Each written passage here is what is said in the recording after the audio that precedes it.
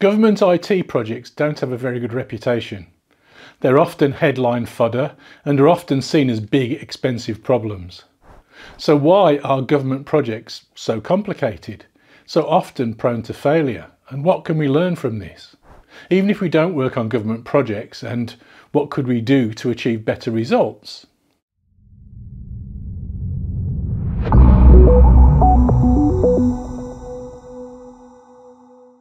Hi, I'm Dave Farley of Continuous Delivery and welcome to my channel. If you haven't been here before, please do hit subscribe, and if you enjoy the content today, hit like as well. I guess that the first question to ask is, do government software projects really fail more often than private sector projects? And the answer appears to be a resounding yes, they do. One report from the Standish Group estimates that only 13% of government software projects with budgets over $6 million succeed. So, an 87% failure rate is not doing well, really. Most reports seem to put these failures down to some common reasons. Here's one such list. But if you look at the scale of government projects, they're often not especially large, at least compared to other modern global systems. And although it's hard to compare different systems in this respect, they're not obviously unusual in terms of their complexity either. For example, is the coordination of the work of the fire and rescue services in the UK really inherently more complex than planning the logistics of, say, a shipping company, or running a bank, providing public cloud services like AWS or search like Google? Or for that matter, hundreds of other complex problems that private sector has addressed, seemingly with more success. The other question is probably, unless you're already working on government software projects, why should you care? I think that there are a couple of important reasons and answers to that question. The first, and perhaps most obvious, is that we, as taxpayers, pay for these projects and are usually, at least at some level, the people that these projects are meant to serve in some manner, and so we are certainly stakeholders. But of wider significance, I think that the problems of government software projects are not really special to government projects. Rather, it's also pretty widespread in non-government projects too. The stuff that I talk about in this episode is common in many big organisations that create software, government or not. And as well as examples of bad practice in the private sector, there are also obviously examples of good work inside government too. Government software projects do, though, have some additional characteristics that seem systematically to make the impact of these problems worse. But the causes of the failure and patterns of poor results are commonly seen in projects everywhere. So maybe there are some lessons here in these more extreme cases and the greater susceptibility to failure of government projects that we can all learn from. One of these generic causes is that most people, and certainly most organisations, have a profoundly broken model of what software development is really all about, and so organise it very poorly indeed. The really frustrating thing is that while this is seen as a failure of IT projects, it actually has very little to do with information technology or software development, at least not directly. We are extremely fortunate to be sponsored by Equal Experts, Transfic, Tuple, Honeycomb and Rad Studio. Equal Experts is a multinational consultancy built on applying the ideas and techniques that we talk about here on the Continuous Delivery channel to building great software for their clients. All of these companies offer products and services that are extremely well aligned with the topics that we discuss on this channel every week. So if you're looking for excellence in continuous delivery and in software engineering, click on the links in the description below to check them out. Let's look at an example of these government projects. The UK government started a project in 2004 to help to better coordinate the work of fire and rescue services across the country. This project inevitably failed 6 years later. The original budget was estimated at £120 million, but by 2010, when the project was shut down, they'd spent at least £469 million and had nothing left except 9 large buildings, 8 of which had never been used for anything and were costing millions per year to maintain, and no working software that was ever delivered. This is a pretty extreme example, but not a terribly unusual one. The parliamentary investigation found the following list of causes for the failure, which I'm sure are true, but to me still seem to be talking more about the symptoms and missing the real causes and how to address them. Here are the main findings. The department failed to secure the cooperation and support of local fire and rescue services. This is a pretty classic problem in big software projects, but probably in big projects of all kinds, to be honest. It's all too easy to lose focus on the goals and instead get lost in the process of delivery. Instead of worrying about and focusing on and understanding the problem, we jump to conclusions about a solution, usually to a problem that we've invented. And then we measure our progress against artificial measures of progress, usually focused on process adherence, rather than on measures that actually show us whether we're getting closer to or further away from our goal. Following a process is irrelevant if it doesn't achieve the goal. We delivered X features this week. We had a stand-up meeting every day. We're on track with our Gantt chart, and so on. This doesn't mean that process is unimportant, but it does mean that process is a means to an end, not the end itself. So process adherence is never a good measure of success. It's not even necessarily a measure of being on the best route towards success. You can easily stick to the process perfectly and still not deliver anything of any use, particularly if you chose the wrong process to begin with. Next in the list is department failed to apply effective checks and balances from the start. This is a fair criticism, but it does rather imply that we know what the right checks and balances might be from the start. And the truth is we never do. This assumption that we should know represents a profound misunderstanding of the nature of software development. It's not about the act of coding, it's much more about the act of learning and understanding enough to be able to decompose the problem in sufficient detail to be able to code. That means working in ways that allow us to evolve and correct our understanding as we go, and it doesn't rely on perfect predictions of the future. This is an ongoing process of learning and discovery, and is really about continual learning.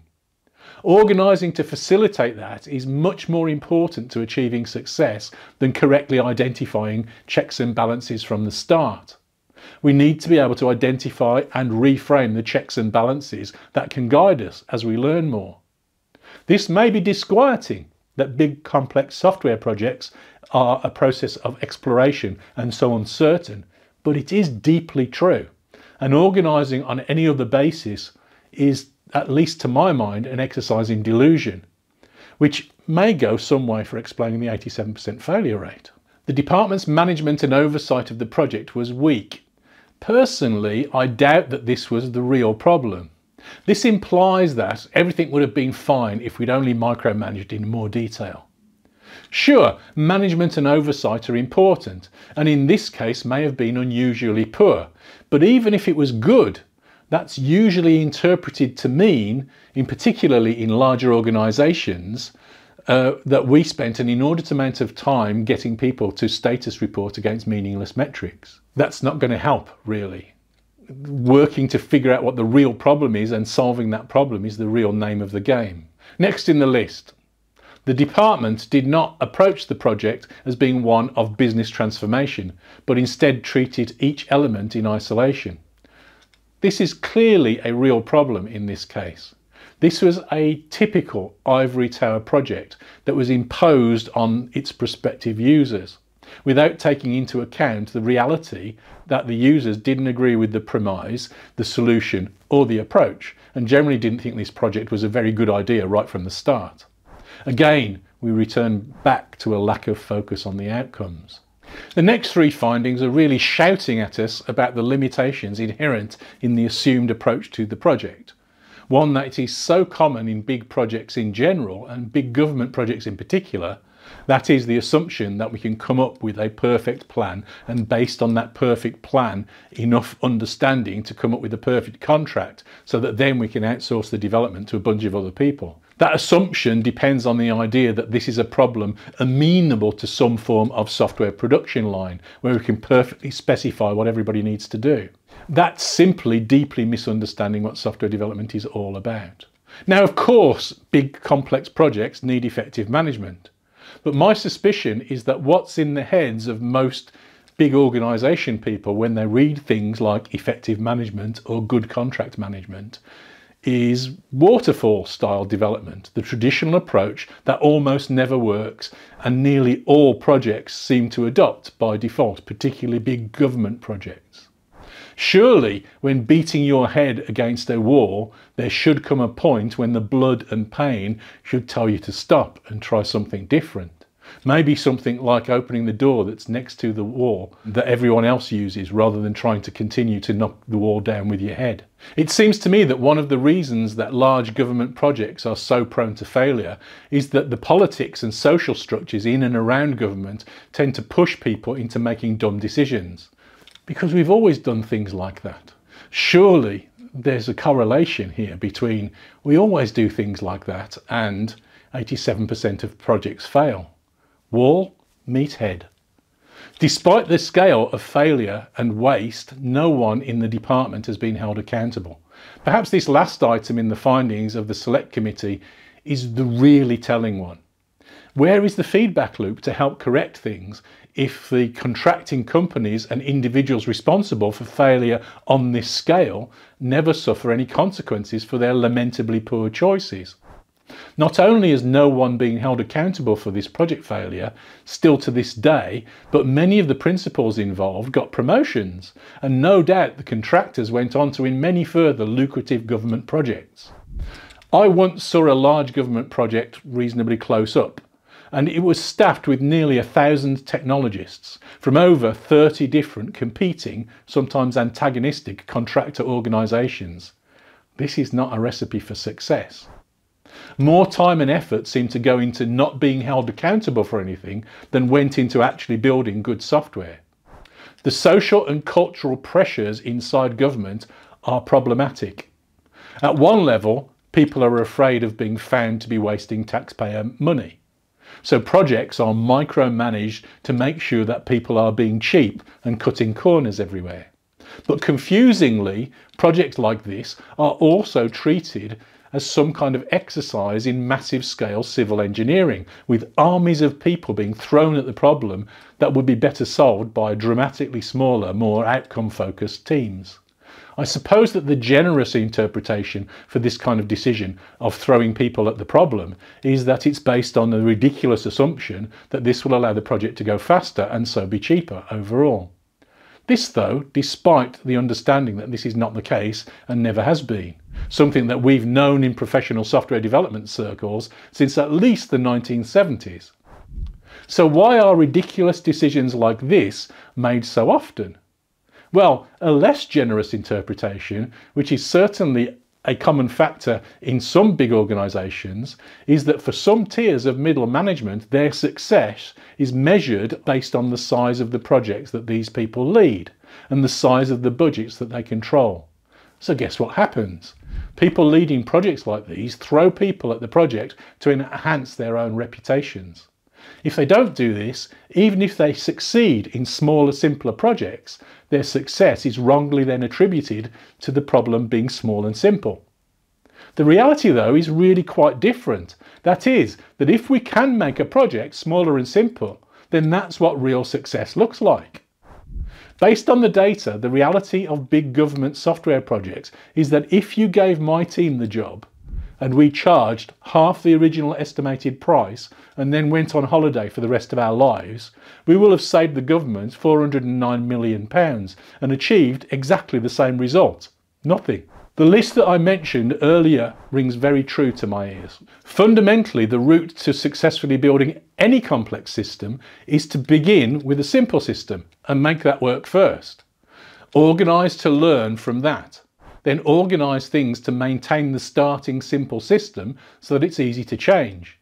And then change it incrementally, step by step, keeping it working all of the time, learning all of the time. Learn what works for your users and what doesn't until you get to something genuinely useful. Learn what design works and what doesn't, and do more of the stuff that works and less of the stuff that doesn't. Learn how best to organise and apply teams, technologies, solutions, and change what you need to as you learn new things that challenge your assumptions wherever they may be. This is the only proven route to success. It is, after all, how all science and engineering works, software or not. Only this way can we figure out what really works and what doesn't. And if we take the opportunity then to fix the real problems that users face and do that incrementally, we can also bring them along on our learning journey with us. And even if we disagree when we start out about what the problem is and how to solve it, we can discover which viewpoint is correct and adapt our understanding and our systems to target that solution, the solutions that really work. This doesn't rely on armies of people, but it does take a very different perspective on the very nature of software development and what it takes to make it work. If any of this sounds surprising, then welcome to the Continuous Delivery channel, and do remember to hit subscribe and maybe check out my introduction to continuous delivery as well. There's a link to that in the description below. Thank you very much for watching, and if you enjoy our stuff here on the Continuous Delivery channel, do consider supporting us by joining our Patreon community. There's a link to that in the description below. And I'd like to say, as usual, thank you to all of our existing patrons for your ongoing support. It's very, very much appreciated. Thank you.